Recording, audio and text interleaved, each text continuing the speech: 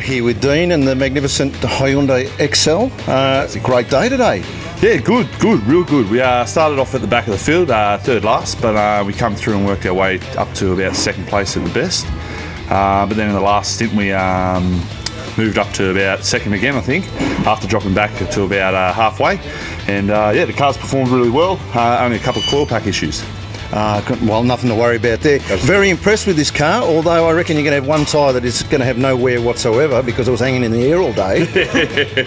You look like you had it pegged and just kept at it. Yeah, it's fantastic. It does lift up the rear, but it does love corner speed. Going through that second corner at about 95 k's is a lot of fun. Gives those ones with a bit of grunt behind us not much. They've got to catch up to us on the straight. So.